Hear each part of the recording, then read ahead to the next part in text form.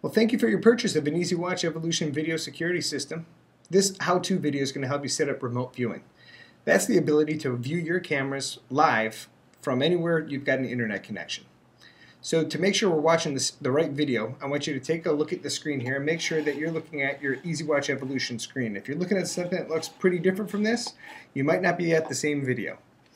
So the first thing we're going to do is find out the IP address of our DVR.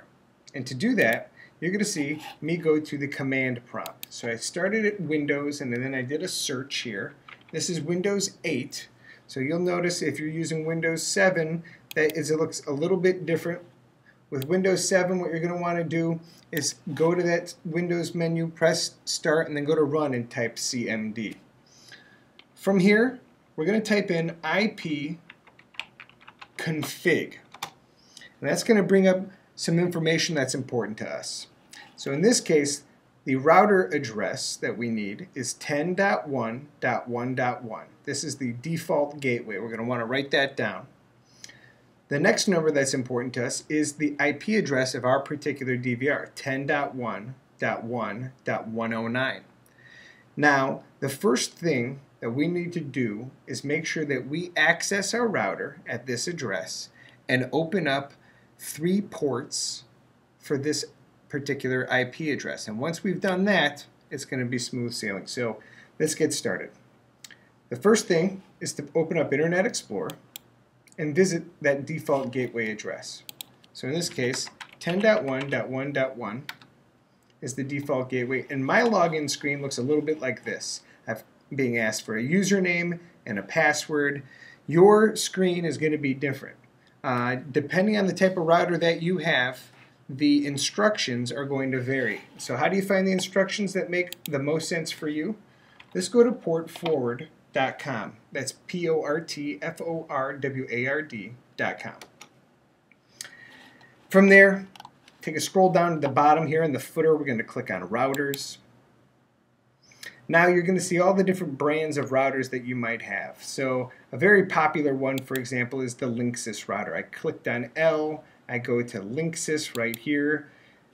They present an advertisement.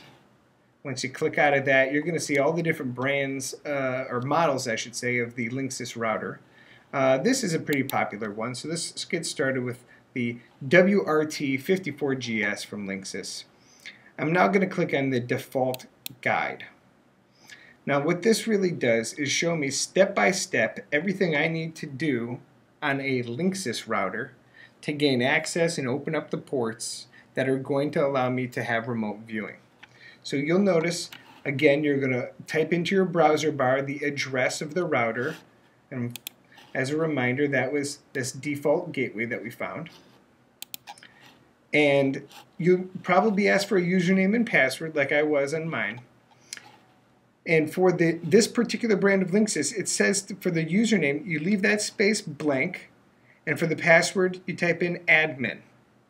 Now these are the default settings. If something's been changed, or for example, if you have a commercial system or an IT administrator at your business, this might not be the right thing. You may have to talk to your IT administrator about opening up the ports. But if you're here to do it yourself, let's keep going. So you've logged on, you're going to see a screen that looks something like this. The first thing that we're going to do in this case is it says click security. Once you've clicked security, you're going to have a few other things. You're going to remove all the checkmarks that say block anonymous internet requests. You're going to save the settings. You're going to go to applications and gaming. That's this next page. And here at this next page, and again, depending on your router, it's going to look a little bit different. It's asking for an application, the start and end range of your port, whether or not it's a UDP or a TCP protocol, or the address, and whether it's enabled. Now all these settings are going to be a little bit different, but very similar among all the different routers. If we were setting up a Linksys, in here, under application, I'd write something like EZWatch, or something that is generally going to help you remember why you're doing this, opening up your ports for remote viewing. So I would write EZWatch 1, let's say, under this application. And the first port I'm going to open up is 5150. And so I would put that in both the start and the end range. I would leave this as both. And the IP address, I would make sure matches the IP address of my DVR, in this case 10.1.1.109. I would click Enable, and I would do that now for this next port, which was port 5160. So in this first thing, I might write EZWatch 2. This would be 5160 to 5160, keeping this at both. That same IP address as above, which again is for this machine, 10.1.1.109, and it's listed under IPv4 address. And I'd click Enable. And then the last one's port 80. So this one, EZWatch 3, port 80, both. That same IP address, and hit Enable. And then I'd save the settings. After you save it, the router might reset. It might take a couple minutes, but you've done everything. You've done the hard work from here. The next part we're going to work on is back in the EZWatch Evolution software. You come over to this little hammer. It's the settings. I'm clicking on the hammer. I go up to Setting, and I choose System Setting. There are a couple things that I want you to have checked every time. Live streaming and remote playback. These are the things that are going to start up every time the system launches. Even if your computer was reset because of a power surge, it's going to automatically start running these services once the software is run, and that's an important thing. The next thing we want to do is come into network service. Now remember, we opened up a couple ports. One was the live streaming port, so we want to click Start for the live streaming port, and you remember it was 5150. Now we're going to go to remote playback. We're going to start the service for that too. Again, 5160 is the service there.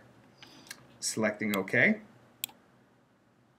Now, the next thing is to set up the application. It could be as simple as running a web client, or it could be on your phone, or it could be with another version of this desktop software. You'll see in our next video how to set up your client device for remote viewing.